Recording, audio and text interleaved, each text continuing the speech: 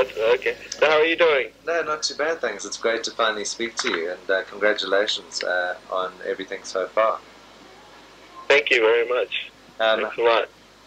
How does it feel to be signed to a probably a world famous British indie label, being American? Actually, growing up, I listened to a lot of 4AD music, so actually, in a way, it's pretty cool. It's just sort of funny because I guess I never would have expected that they would have been interested from the beginning, just because I guess a lot of, people's perception is, the scary goth label or whatever. And, right at the time, I guess someone got a copy of our CD, and apparently everyone over there liked it, and they called us up and wanted to know if we were signed.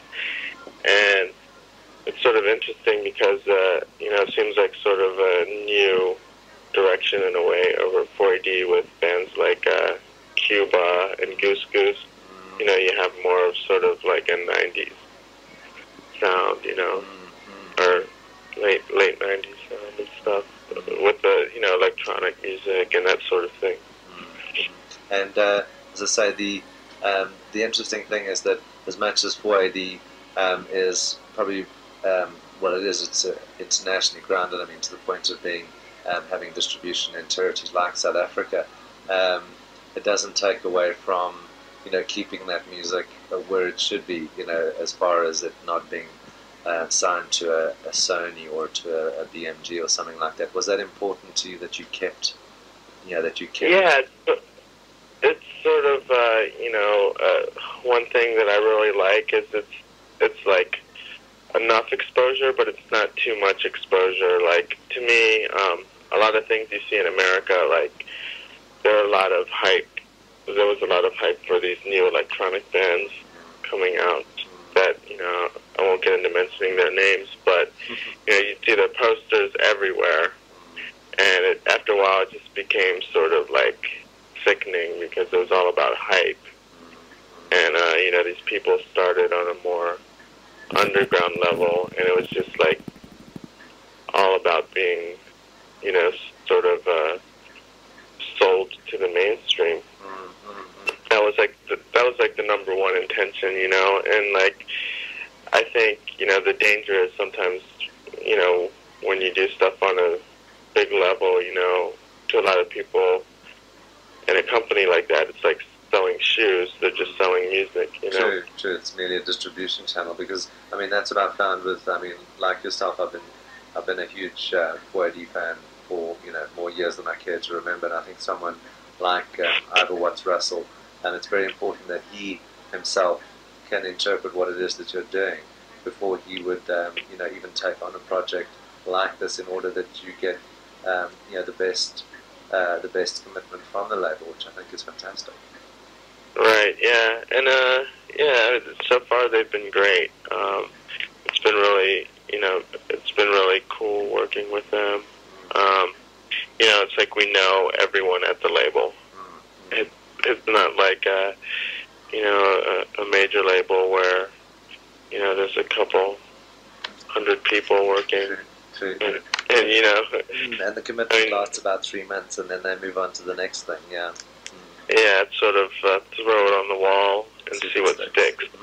Yeah.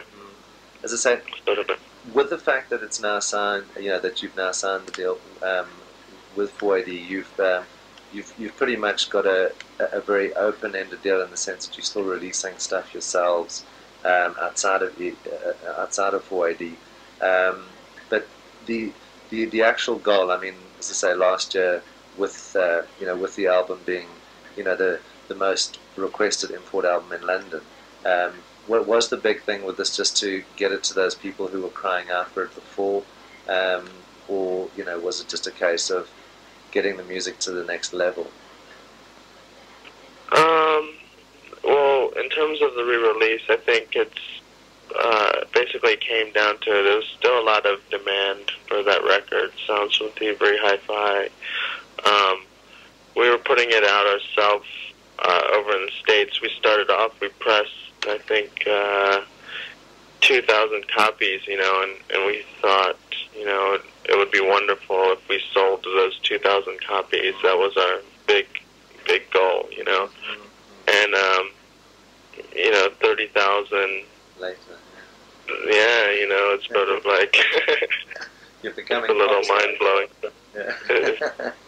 Maybe it's really funny because we're from in Washington, yes.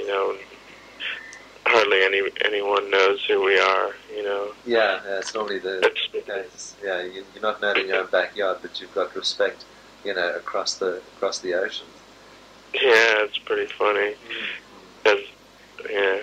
But now, as I say, with the album that 4AD have re-released, that was, the original album was recorded in 1996, or released in 1996. But and you've done various things in between. But does this mean that you're basically sitting with a whole bunch of new material that you would like to release, as an album, quite soon, or is it a case of basically just releasing very separate EPs to an album concept? Right. We're sitting on a bunch of material, and we're just about a couple songs from finishing it up. I'd like to see it out in May, the new full length. It was sort of frustrating for us whenever we talked to, we were talking to other labels as well. And one of the things is, all the time that you're negotiating some sort of agreement, your music's sitting around, and in the meantime, you've created a lot of new music, and that's sort of frustrating at times because you're just you have this material and you want to get it out to people. You want to show that you've been doing things in the meantime. Sure. Now, if you had to sort of... Can you hold on one moment? Sure.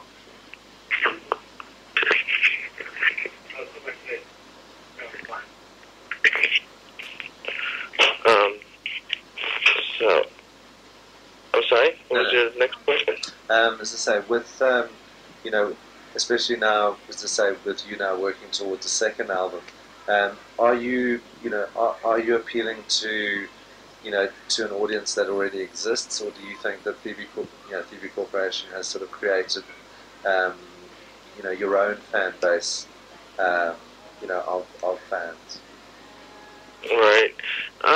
That's a good question. The next record, I think, for us is going to be a little more self-indulgent in the sense that it's not going to be so, it's not going to be so much about the hip-hop beats as it was on the last record. It's not going to be that obvious. There's going to be a lot of sort of, I don't know if you've heard some of the material we've released on 7-inch. Yes. Yeah, we're gonna, that sort of thing will be out. There's gonna be a lot of sort of like easy listening, and the songs are actually more musical, and I think they're structured a lot better than when we first started doing it 3 years ago. I think that it's really sort of evolved, and I don't know. In the meantime, we've been doing, loads of remixes for people like Rockers Hi-Fi, Stereo Labs, Pizzicato 5, Black Uhuru, David Byrne, DJ Cam, a lot of people. Yeah, and, I think that happens. That happens by virtue of your place now, which is great because now you're in demand by other key artists. Is that a sort of an element that you enjoy as much as putting your own bits together? Sometimes, it's I don't know if I enjoy it as much as putting our music together, but it's a lot of fun, to be honest. It's sort of, in a way, it's sort of a challenge to just take elements of another person's song and then sort of reconstruct something, according to your own vision. And it's like with us, so we've never had anyone remix our material so far, and I sort of don't think we ever plan to have anyone do remixes. No, because I mean, go ahead. No, I'm saying because then especially with what you're doing, I don't think anyone could truly interpret what you guys are doing better than yourselves. Right. Yeah, it's sort of funny, because especially today, there's just this, heavy remix culture, and people are more interested in the mixes than the actual songs that are there, Sure. And it's sort of the way I see it with our music. It's, a lot of it's sort of like painting in a way, because we put it down in the studio, and it's not so much about the live shows, even though we'll do it, but it's sort of like the work stands on its own, and it's like, some painter having other people paint his work as well. I mean, it's like, what's the use? Just do your own thing in a way. But True. I think a lot of it's marketing. True. So as I say, I mean, you're in the UK now, well, doing what you're doing right now, just doing a lot of promo and build up. But what is the feeling, in the UK now? Have you, are you, I mean, as I say, I think your fan base is pretty much UK and Europe, and obviously your home territory. But is there a buzz, to what you guys are up to? Yeah, actually, it's funny because there's been a lot of press and stuff like that, and it's sort of weird to come over here and you pick up, a lot of music magazines and you see your work reviewed, or a lot of press and that sort of thing, or people recognize you and stuff like that. Yeah. It's very strange coming from Washington, because